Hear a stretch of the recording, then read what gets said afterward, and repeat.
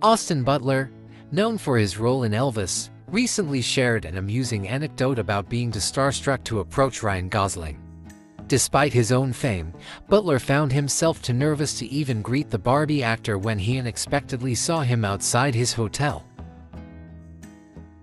During his appearance on Today on June 20th, Butler, 32, confessed to host Savannah Guthrie that seeing Gosling made him so anxious that he had to use a back entrance to avoid a potential encounter.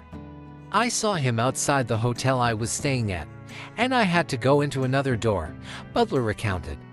"I couldn't say hello because I grew up admiring him so much."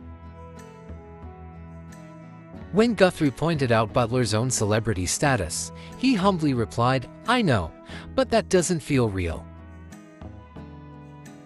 Butler was on Today to promote his new film, The Bikeriders, and also reflected on attending a star-studded party hosted by Paul McCartney. The guest list included big names like Taylor Swift, Tom Hanks, Mick Jagger, Bruce Springsteen, and Ringo Starr, speaking on Jimmy Kimmel Live.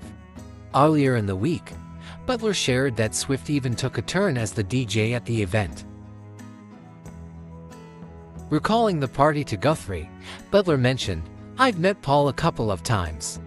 He's so sweet, but I'd never met Springsteen before, and that was just. Those are the moments you can hardly believe the talent around you." Reflecting on his career, Butler added, "I've been acting for 20 years, and most of that time was just about paying the rent and for gas, so right now, I just feel very grateful." During his Today appearance, Butler also discussed The Bikeriders, directed by Jeff Nichols.